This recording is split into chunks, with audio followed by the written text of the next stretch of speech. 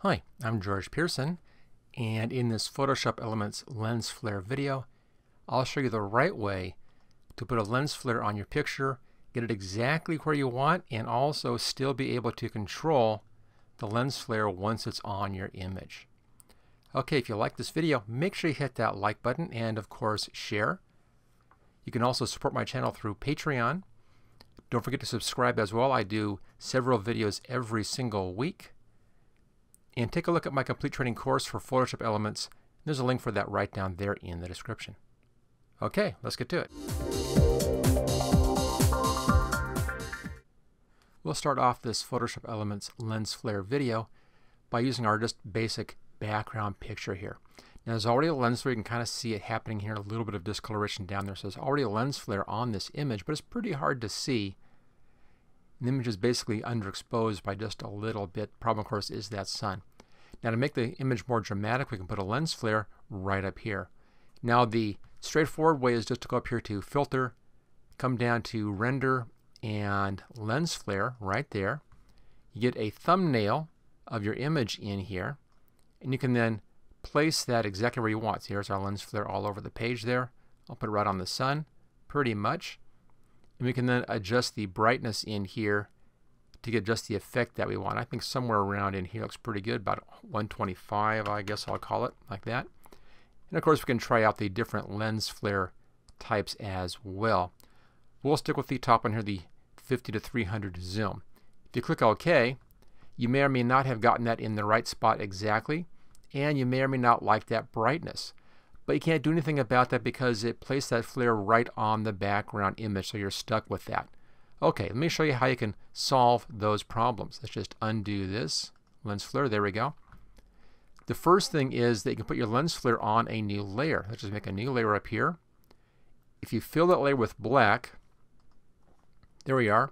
You can then place a lens flare on here, and then if you use the screen mode, it will still look the same. You can see your background through it. It screens out the dark part, and you can then move it around if you want to. But there's some problems with that as well. Let me show you the biggest problem. Up here, Filter, Render, and Lens Flare.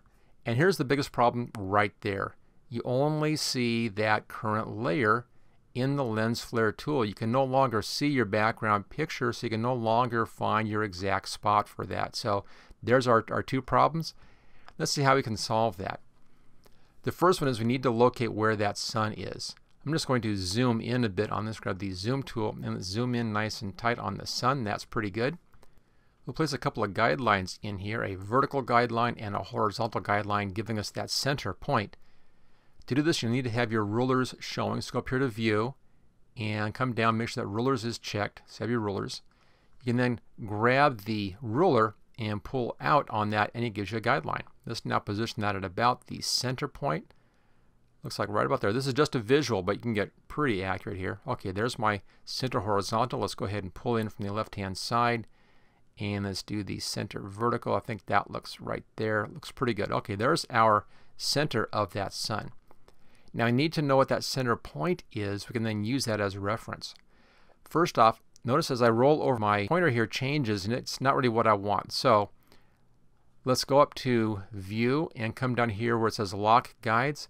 Click on that, and you no longer get that guide icon showing. So okay, we now have our nice little arrow pointer. We have our guides in position. Last thing to do, go up to Window, come down to Info right here, and notice as I roll this around right down here on the info box, make sure this is set at pixels, and watch that X and that Y. As I move it around, I get the X and Y position of my mouse. And it's right at that point, right at the tip of that arrow. So let's go right up here, and right there, that's the center point, and that's 315, and maybe down just a touch. I'm thinking about 315, 370. Looks like it's probably exactly on that center point, right around there. Okay, so we'll call it 315, 370. So there's our center point. We have our information now. Now that we have that, and we have our black layer made up here, we actually can hide the guidelines at this point. We don't need those any longer. I'll just go ahead and uncheck View Guides. There it is. And let's zoom this back out to fit screen. Okay, so we have three things now. Our background picture, we have our black layer above that, and we have those numbers that we just found using the guidelines. Let's now go back up here to our filter, come down to render, and back to lens flare. Again, we're just seeing that black in there, and notice that there's no way in here to put in those numbers, but there is a trick to that.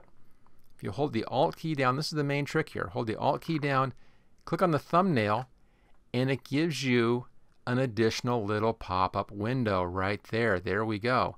We can now just type in our numbers. There we go. 1315, and I decided that 370 looked like it was just about exactly right. 370, choose OK. It then repositions that at exactly that point that we found by using those guidelines. Again, it's hold the Alt key down and click on the thumbnail, and it gives you this precise flare center dialog box. Notice though this is in pixels, and I mentioned to set the info box to pixels. That's the reason why right there. Okay, once that's done, choose OK. It applies that lens flare onto the black layer. We can now go up here to our blend modes, come down to screen, and it then applies that. It hides all the dark parts and just shows the bright parts of our lens flare on our picture right there, exactly centered on our sun. Now that it's on its own layer, we can show or hide that layer like that. And we can change the opacity over here and get just the right amount of lens flare. So it gives you that ability to use the opacity for fine-tuning this because we have it on its own layer. You also can apply adjustment layers if you want to for even more control and adjustment. So there you go. That's the best way to put a lens flare on a picture so you can get it exactly where you want it on your image and still have even more control over that because it's on its own layer. If you enjoyed this video, make sure you hit that like button and of course share. It really helps out my channel if you click on both those buttons every single time you watch a video. Don't forget to subscribe, and also take a look at my complete training course for Photoshop Elements, and I have different courses for different versions of Photoshop Elements, and there's a link for that right down there in the description.